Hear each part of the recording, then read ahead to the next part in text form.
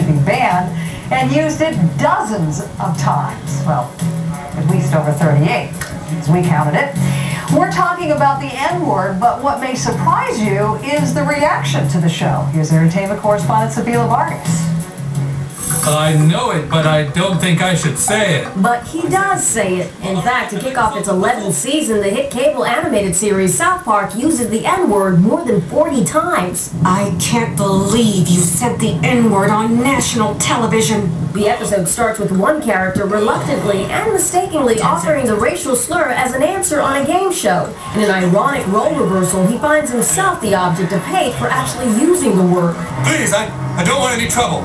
Well, you got trouble when you first decided to slander an entire race of people on Wheel of Fortune. The man faces the same abuse, discrimination, and crime associated with the original African-American victims. Hey, what do you think you're doing? I just need some aspirin.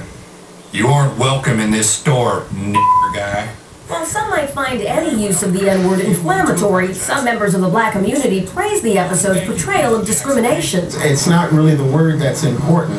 Look at what's going on inside, you know? That's what I got. Kevon and Jill Flowers, who co-founded the organization Abolish the N-word, tell CNN that in this case, using it was appropriate. Quote, "This show, in its own comedic way, is helping to educate people about the power of this word and how it feels to have hate language directed at you." Daily Variety's TV editor Mike Schneider says it all needs to be taken in context. You can't just take it on surface, what they did on the show. To some degree, there's a complicated storyline. You have to watch the entire episode to get to sort of the moral at the end. I'll never really get how it feels for a black person to have somebody use the N-word. It's typical South Park MO, which is let's take something that people are talking about that's kind of uncomfortable and really throw it out there, really take it to the limit, take it to the edge. While neither Comedy Central nor the show's creators, Matt Stone and Trey Parker, would comment on this episode, over the years the top-rated show has targeted just about every sensitive subject. Yes, we've got to stop these boys from going to the public. They've got to know to keep their mouths shut. Catholics have taken issue with some of the show's subject matter.